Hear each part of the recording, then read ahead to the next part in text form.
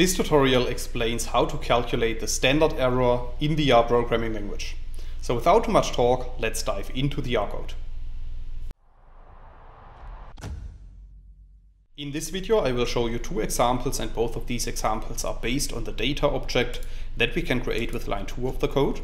So if you run this line of code, you can see at the top right of RStudio that we have created a new data object which is called x, and this data object is numeric and contains different numeric values. So let's assume that we want to calculate the standard error of this data object. Then we can apply our own user-defined function, and we can create this user-defined function as you can see in lines 4 to 6 of the code. So if you run these lines of code, you can see at the top right of RStudio that a new function object is appearing which is called standard error. And in the next step we can apply this function to our data object x, as you can see in line 8 of the code.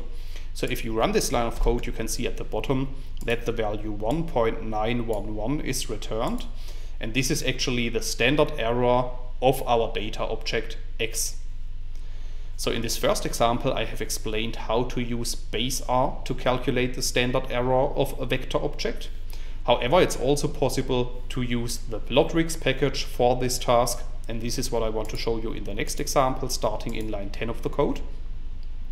So if we want to use the functions of the plotrix package, we first need to install and load the plotrix package, as you can see in lines 10 and 11.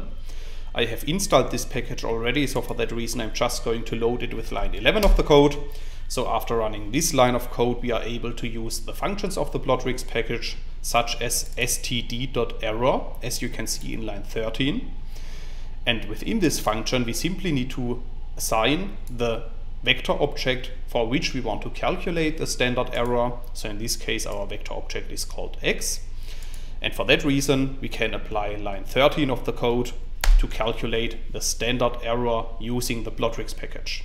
So after running this line of code, you can see at the bottom in the RStudio console that the same value was returned as by the user-defined function that I have shown you in the first example.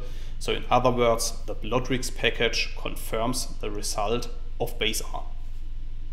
That's all I wanted to explain in this video. In case you want to learn more on this topic, you may check out my homepage statisticsglobe.com, because on my homepage I have recently published a tutorial in which I'm explaining the content of this video in some more detail. I will put a link to this tutorial into the description of the video, so you can find it there. If you have liked this video, or if you have any questions, let me know in the comments section below. I'll try to respond to all comments as soon as I can. Furthermore, make sure to subscribe to my YouTube channel to get notified about future video releases.